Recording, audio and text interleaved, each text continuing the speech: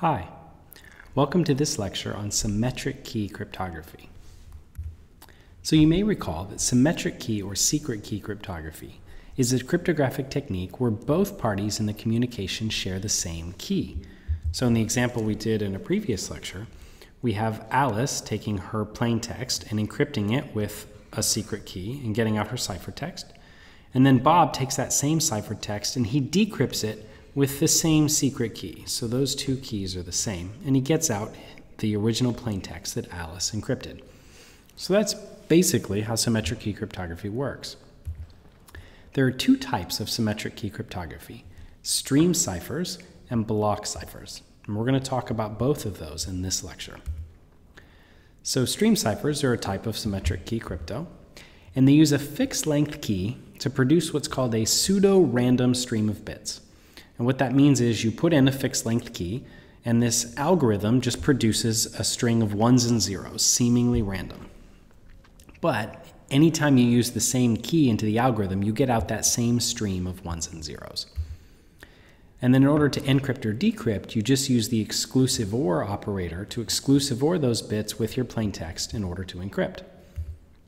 And you exclusive OR those same bits in order to decrypt. So it works the same way either way. Whether you're encrypting or decrypting, you're just exclusive ORing your message with the bits from the bit stream. The goal of a stream cipher is to approximate a one-time pad. So when we discussed a one-time pad, I mentioned that it was the only provably secure form of cryptography, which is where your key is just as long as your message. Well, a stream cipher has the goal to approximate that.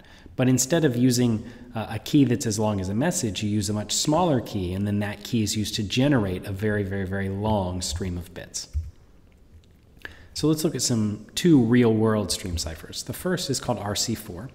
RC4 was a stream cipher that's most famously used in WEP, the wireless equivalent protocol, or wired equivalent protocol for wireless network security. It's also an option in TLS or HTTPS for encrypting web traffic. But it's not recommended for use anymore. It has some mathematical weaknesses that mean it's not suitable for quite a few applications. Another real-world stream cipher is A51, and this is used for encrypting GSM phone data and conversations. And so it's used to encrypt data before your phone sends it wirelessly to the operator.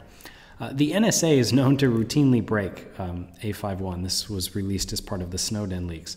So again, it's another stream cipher that's not really recommended for usage. So let's do a stream cipher encryption example. So let's say we have some plain text data that we want to encrypt.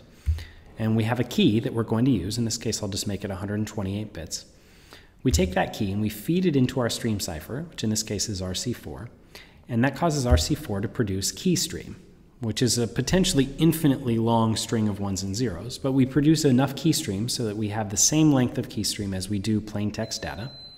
And then we exclusive OR those two things together in order to get our ciphertext.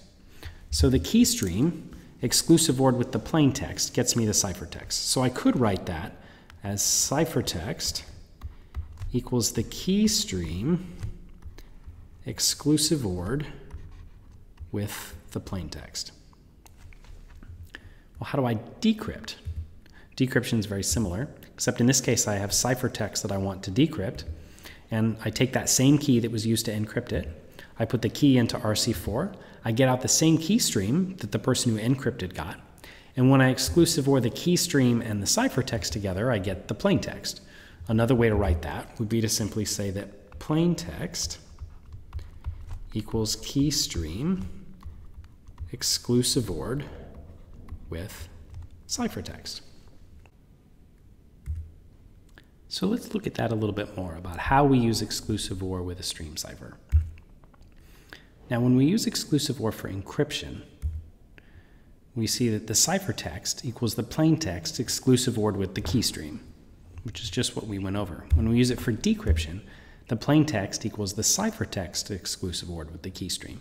So basically, whether you're encrypting or decrypting, you simply take the message you're working with and you exclusive OR it with the key stream, and that performs the encryption or the decryption operation. Let's look at an example. So if I'm going to do an encryption, and my plain text is here, 0110, and my key stream is 1101, I'm going to exclusive OR them together to get the ciphertext. Now, in case you're not familiar with exclusive OR, or you've forgotten because it's been a long time since you looked at it, here's the truth table for exclusive OR. And what this shows is that if we exclusive OR 1 together with 1, we get 0. 1 exclusive OR with 0 is 1. 0 exclusive OR with 1 is 1. And 0 exclusive OR with 0 is 0. It's just the truth table for exclusive OR. So if I look here and I see that the plain text is 0, 1, 1, 0, the key stream is 1, 1, 0, 1, when I do the exclusive OR, I'm just going to do it bitwise. So 0 exclusive OR with 1 is 1. 1 exclusive OR with 1 is 0. So I have 1, I have 0. 1 exclusive OR with 0 is 1, and 0 exclusive OR with 0 is 0. So my ciphertext is 1, 0, 1, 0. If I go to decrypt then, so if I decrypt that ciphertext using the exact same key stream, then I'm just going to exclusive OR those together again. So 1 exclusive OR with 1 is 0. 0 exclusive OR with 1 is 1. 1 exclusive OR with 0 is 1. And 0 exclusive OR with 0 is 0. So I get that result to be 0, 1, 1, 0. And they match. So you can see up here that the original plain text I started with matches the plain text I get at the end when I decrypt. So I encrypt by exclusive ORing with the key stream, and I decrypt by exclusive ORing with that same key stream. So that was stream ciphers. Now, we also want to look at something called block ciphers. Now, block ciphers are another type of symmetric key crypto, and what they do is they use a fixed length key to encrypt a fixed length block of data. So a stream cipher generated key stream, and you exclusive ORed that together. A block cipher encrypts specific blocks, fixed length chunks of data, into a ciphertext of the exact same length.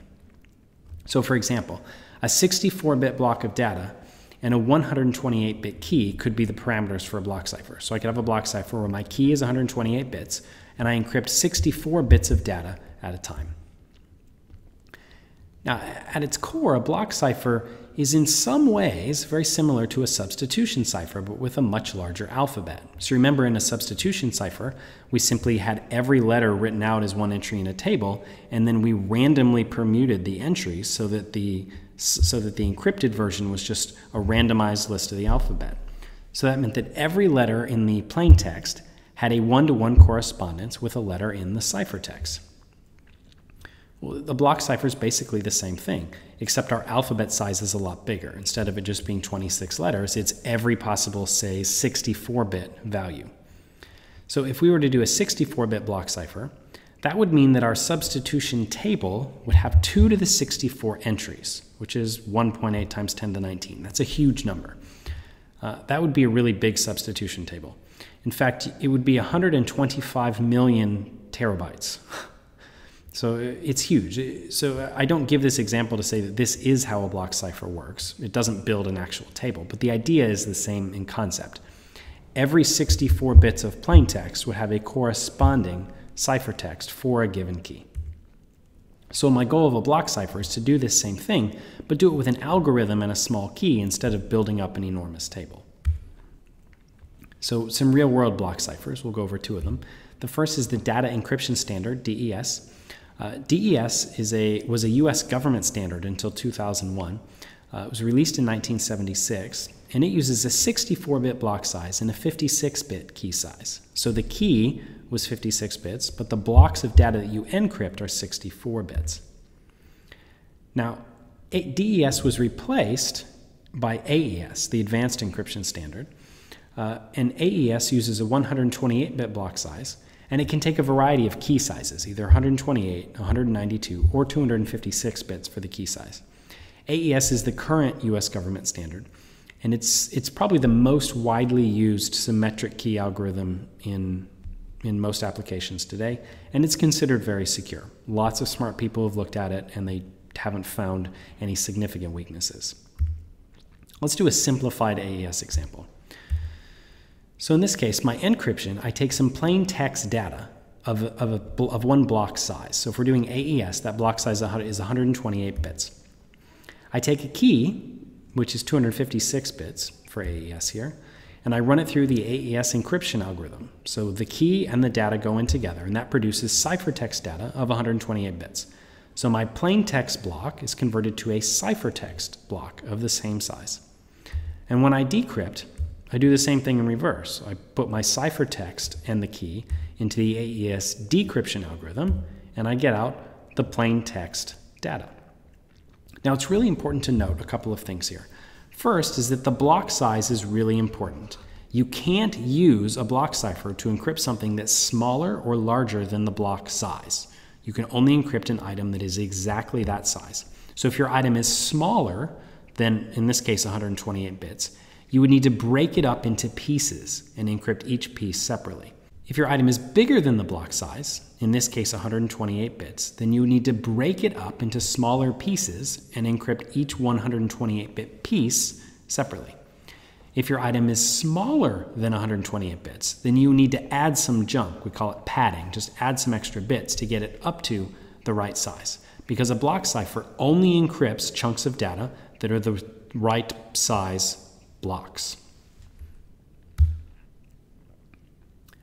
So let's look at some properties of block ciphers. Now, one important property is that the plain text to ciphertext mappings must be one-to-one for a given key.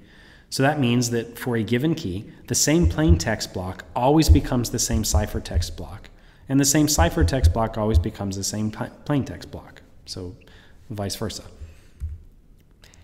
It's also really important that the input and output have no correlation.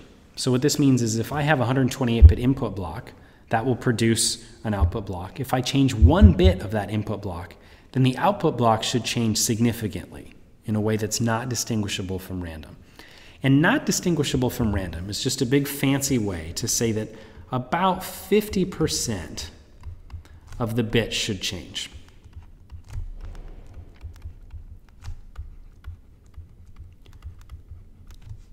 So if I change one bit on the input, then about 50% of the output bits should change. Let's look at some features of block ciphers. The first is the block size. In general, the bigger the block size, the more secure it is to an extent, but it's probably slower. Larger block sizes tend to be a little bit slower when you do the encryption and the decryption. And key size is the same. In general, bigger is more secure, but it's probably slower because it takes more computations to do the encryption. Okay, so let's summarize this discussion of block ciphers and stream ciphers. Stream ciphers are used to produce a pseudo-random stream of bits that you exclusive OR with your plaintext. So the stream cipher produces the stream of bits, your key stream, and you exclusive OR that with your plaintext to encrypt, or you exclusive OR it with your ciphertext to decrypt. Block ciphers are used to encrypt data one block at a time. So you put in one block of plaintext, you get out one block of ciphertext. And in all of the symmetric key ciphers that we've talked about today, the sender and receiver need to share the same key.